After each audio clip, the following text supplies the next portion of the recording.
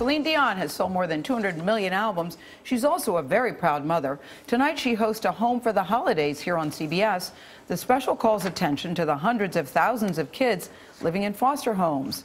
As Sunday morning correspondent Lee Cowan learned, it's not the only way Dion leads a personal crusade for children. You love me back to life.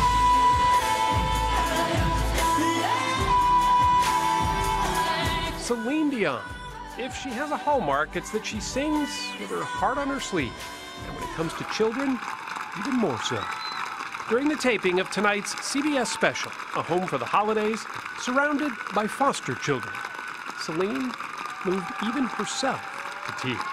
It seemed like you got pretty emotional up there. I was trying not to look, but I was feeling all the children around the stage, and I didn't want to cry. When a child is hoping for a dad or a mom, that is not acceptable. It's making me weak, making me strong. It's making me afraid I'm gonna wake up and find you gone. The five-time Grammy winner has spent much of her life in the cause of children. It started long before she was a superstar, when her niece, Karine, died at only 16 from cystic fibrosis. I could feel her organs leaving one after the other, and I started to sing to her very softly, and I saw her tear coming from her eyes, and she left. We all knew that she was going to die. But the good thing is we were all together. You were my strength when I was weak. You were my voice when I couldn't speak. Since then, her Celine Dion Foundation has focused on helping other sick children. Many of them she connects with personally. Stand me up when I couldn't reach. You gave me faith that you believe. I take the phone. Most of the time, the person cannot talk. For me, not even knowing that person, I say, I know you can hear me very well. I'm Celine Dion. I just talked to your mom, and I just want you to know that tonight I'm going to be performing and I'm going to think of you a lot. It took a long time for Celine Dion to have a family of her own. All her children are the result of IVF treatments with her longtime husband and manager, Renee Angelillo. Renee Charles is now 12, and their twins, Nelson and Eddie, are 3. So how do you think being a mom has, obviously it's changed a lot personally in your life, but how do you think it's changed you professionally? It's the whole purpose of my career. I mean, everything has changed in my life because of me being a mother. Nothing will ever beat the fact that the real true values are waiting for me at my house, in my heart.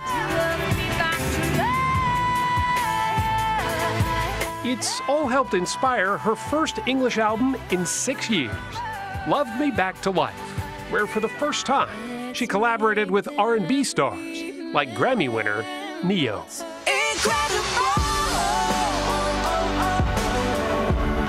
the queen of the power ballad, this is a very different sound for you, though. But it's not a reinvention, you say. No, correct. I appreciate you say that. I don't think I wanted to try to reinvent myself. If you worry about me, I'm okay. If it's not a reinvention, it is a little less grand and a little more grit. Instead of having the heart, it was more like the soul, trying a little less. Can you do it for me? What's different about it? It's a little smokier, it's a little drier. I would say it has like, instead of saying, I'm tired of this empty house, I need a drink to get me out, a couple more till I forget your name. I'm gonna say, I'm tired of this empty house, I need a drink to get me out, a couple more till I forget your name. But it's motherhood, not music, that gives her her greatest joy these days. There's no way for me to ever think that I can do my passion without them. It starts there. And tonight, while raising awareness of the some 400,000 foster kids nationwide who are hoping for a home this holiday, she's reminded, fame and fortune aside, just how lucky she's been. We were incredible. I thought I had it all. I thought I met love. I thought I was at the maximus of what I could achieve in my life. I can say to you that I have a life. I had a career, and now I have a life. A life as moving off stage as on.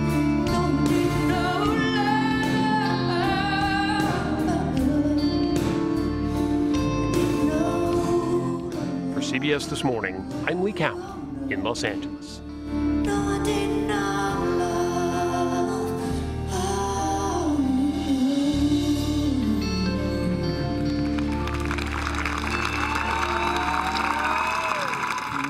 I've seen her Vegas show twice and seen her in concert 3 times. I kind of am smitten with Celine Dion. I know, because you were singing along during the whole segment. I know, I already have.